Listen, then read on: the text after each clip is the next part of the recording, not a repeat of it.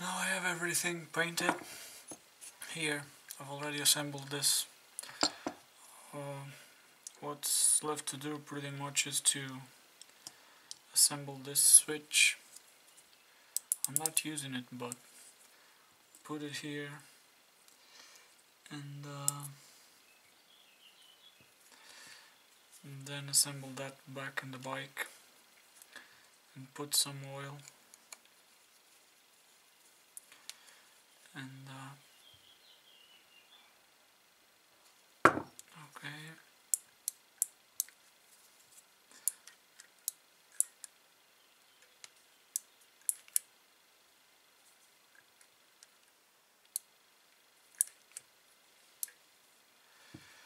Now let's assemble this in the bike.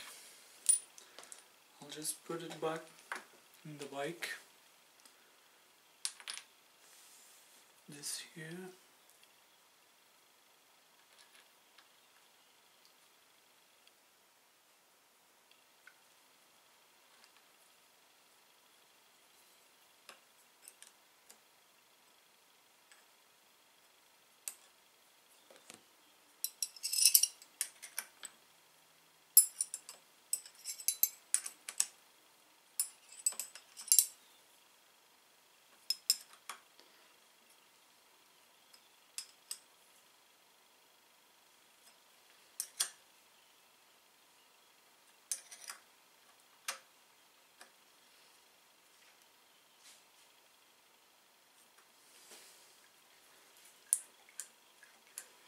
Okay.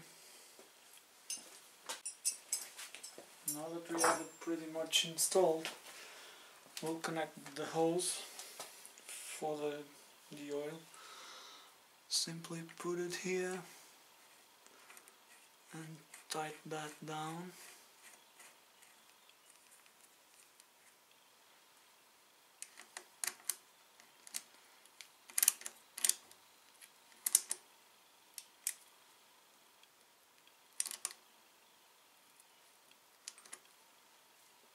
Okay, it's done.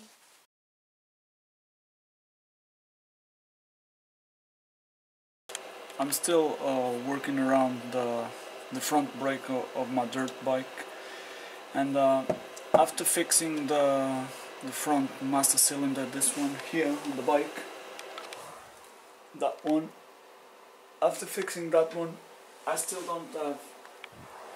don't have enough pressure when I brake, and so I decided to investigate this one. And what I realized was that these two cylinders, which go here, one on each side, they were pretty much seized. And then you have the brake pads to go on top of that, one on each side. I've already pulled the thing out of the bike, and I've already pulled the cylinders out. In order to pull these out without scratching the outside, which is the important part, I've used one of these, which instead of closing opens. I put it on the inside, pressed it and pulled it out like this, because if you grab with something else on the outside you'll scratch it, and that's not what you want. Now I'll try to clean this, and these ones, they have like this kind of I'm not sure if you can see, this kind of a dirt that got here over time. And what I'm trying to do in order to clean them and keep them shiny before installing them again is, I've done this. This is simply a piece of tissue, and what I'm doing is I'm trying to polish them like this. I'm trying to polish them the best I can to keep them completely smooth so that they work properly inside. So right now I'll do this. After I got them both polished, I'll show you how to install them there, okay? Okay, I've just finished polishing these two the best I could, or the best I can, and they still have these marks. You can see visually, you can see, but if you touch it, they're completely smooth. You don't feel a thing. These marks don't go away, so whatever. Now I have these here polished. Let me put them aside for a while. And now for this one. I'll try to clean that. I've already sprayed some here inside, some of this oil, which is just finished right now. Damn, empty can. And another thing I'll do is to simply pick up like this piece of tissue, roll it around here, see, and I'll try and clean the most with this. And then I'll spray it with the air compressor.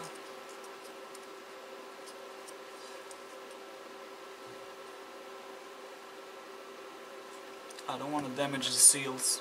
I should replace these seals for new ones, but I don't have them, and I don't have a place where to get them around here, so I'll have to stay with these ones for now. Let me just spray some compressed air inside the thing.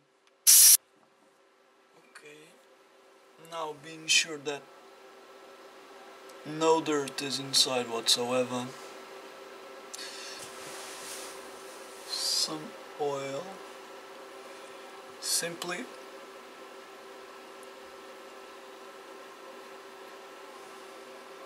put it on these rubber seals so that then it makes it easier to slide the cylinders in. Okay, I got some oil there, so I'll pick up the cylinders, making sure they're quite clean as well.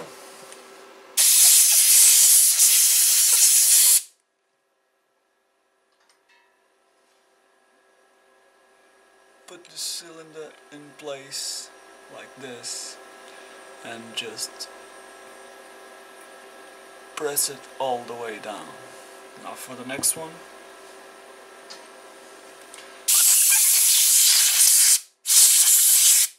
Make it this clean as well. Put it in place.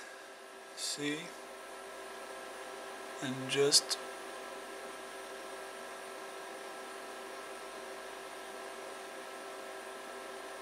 press it down all the way to the bottom. See? Now put it aside. This is the nipple to bleed it, so I'll just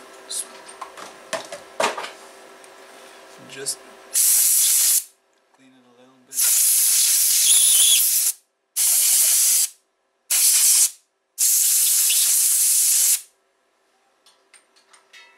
Once I have it clean, let me put it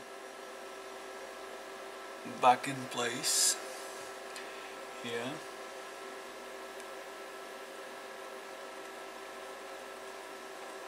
Okay.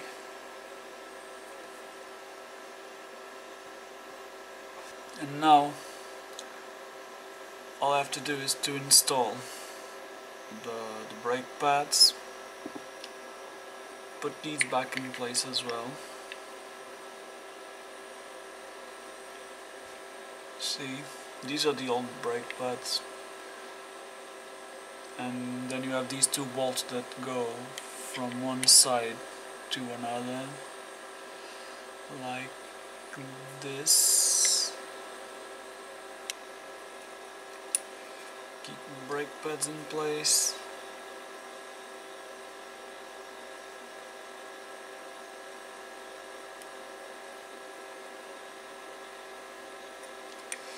And yeah, everything is pretty much in place. Next step, assemble it back on the bike. So to put this back on the bike, the process of assembling it is basically the reverse of disassembling. So I haven't recorded the disassemble process, but you'll see this one and you know that it is basically the reverse. All I'll do is I'll fit this support in these two holes with these two pins. This one goes here. Push it all the way in, and then just take it to the bike. Take it to the bike. Place the brake pads, one on each side of the brake disc, and then align the holes here. So these are the brake pads open. They go on the disc, and then you pull the support up till you align with these two holes, and then you simply slide these screws in. One.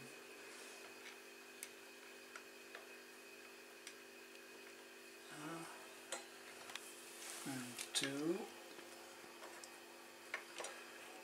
Yes. Just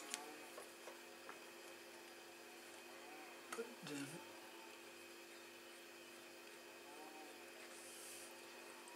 in place. Okay, once they are in place, tighten them a little bit using the correct wrench, and not too much, it's not necessary. And after that, just connect your fluid hose back in place. Put it in place and start tightening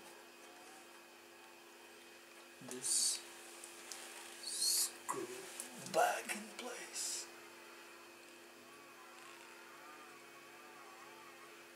Well, once it is in place, just tighten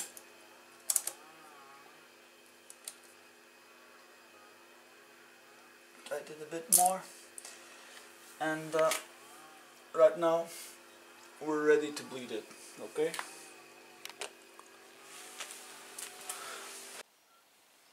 This is the brake fluid I'll use. That for. Okay, right now I'm gonna put the oil in, fill it to about the maximum point I can.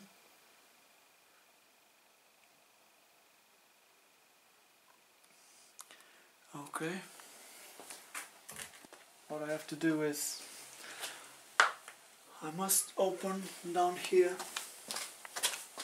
this nipple to bleed it, to remove all the air from inside the tubing, and then I have to pump it a few times up there. So but I'll need a hose to avoid spilling oil in the ground. But everything I do is easy, especially when I'm recording. Okay, I have the hose connected. I have here this cup. This side will go here inside to get it. And basically what I'll do now is I'll open this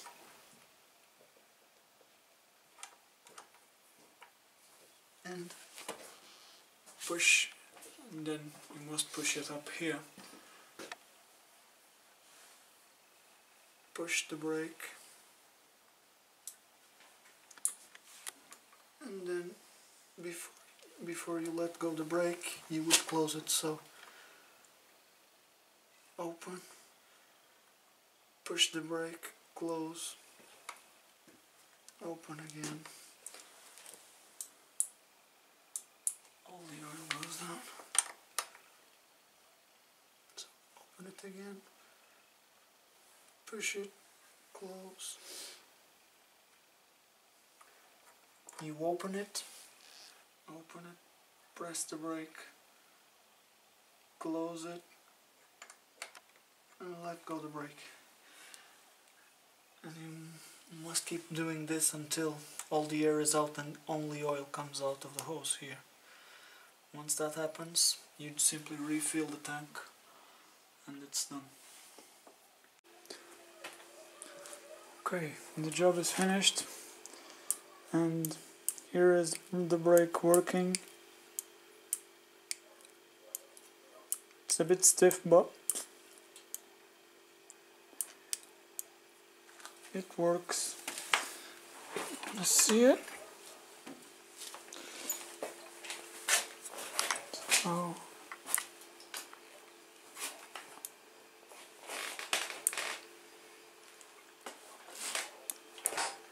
if you look at the tire,